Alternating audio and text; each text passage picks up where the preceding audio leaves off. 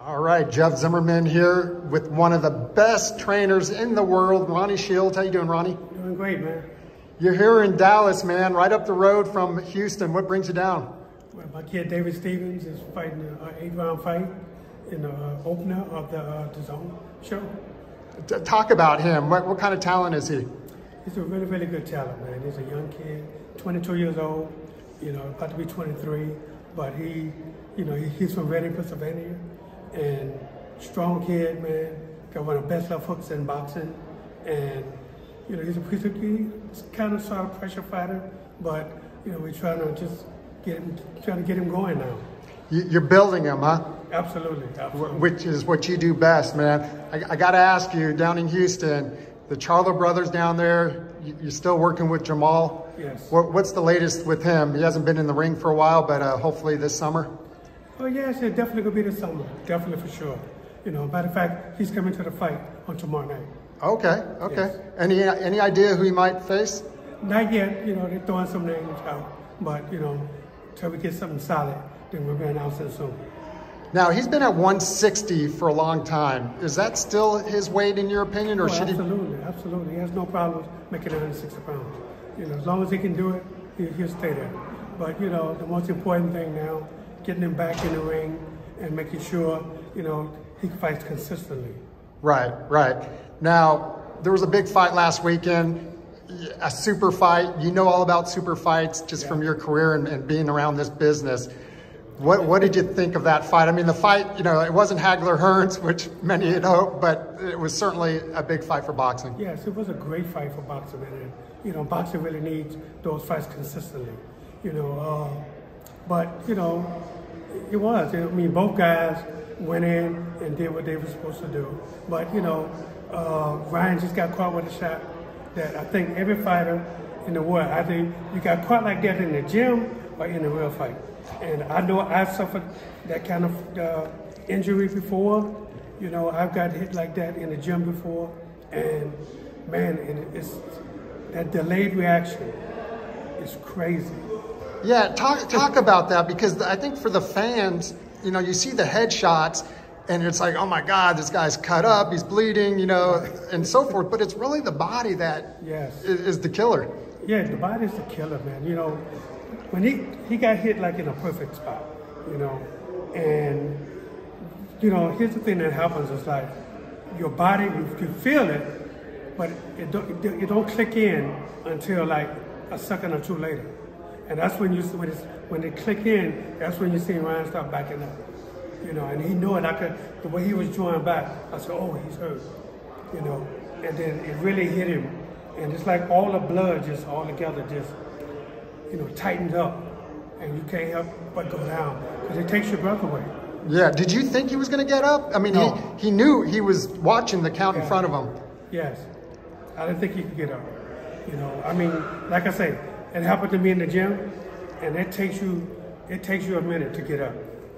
So I didn't. When I saw him get hit and go back, but then I started seeing him start taking that knee. I said, his body just gave up.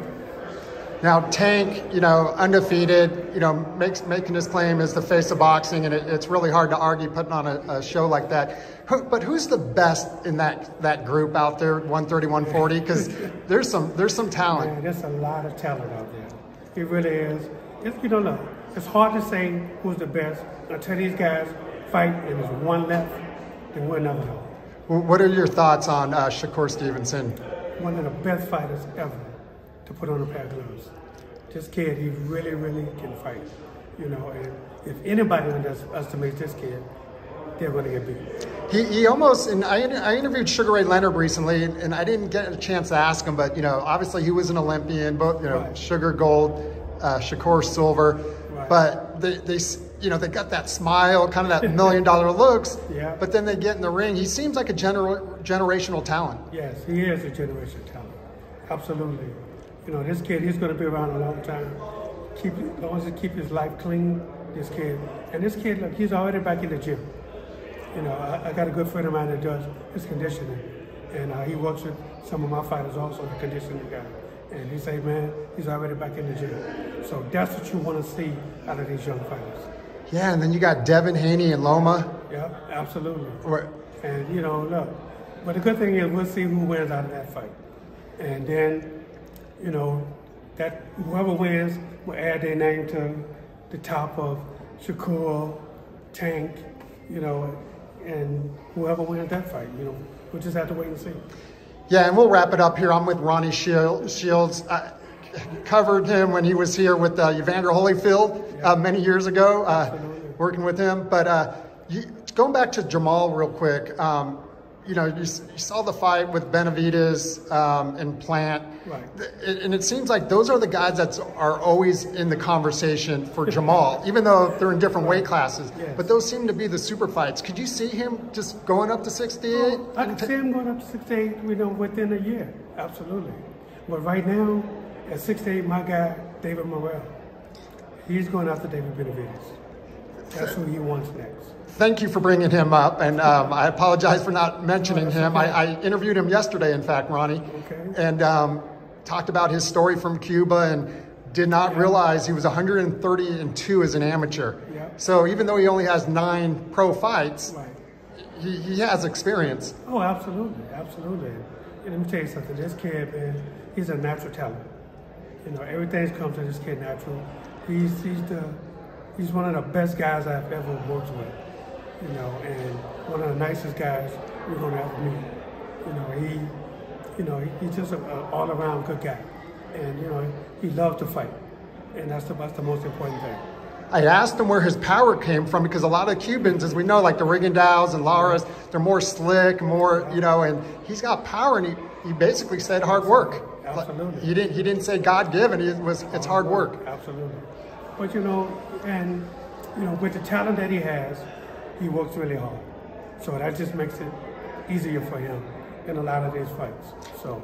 Now, he did call out the Mexican monster yesterday when I talked to him, but obviously Benavidez has his sights on Canelo. Of course, which anybody would. But David Morrell has his sights on Canelo also. You know, so he wants that fight. You know, and he deserves that fight. But, you know, Benavidez also deserves that fight also. So we'll just have to wait and see what happens.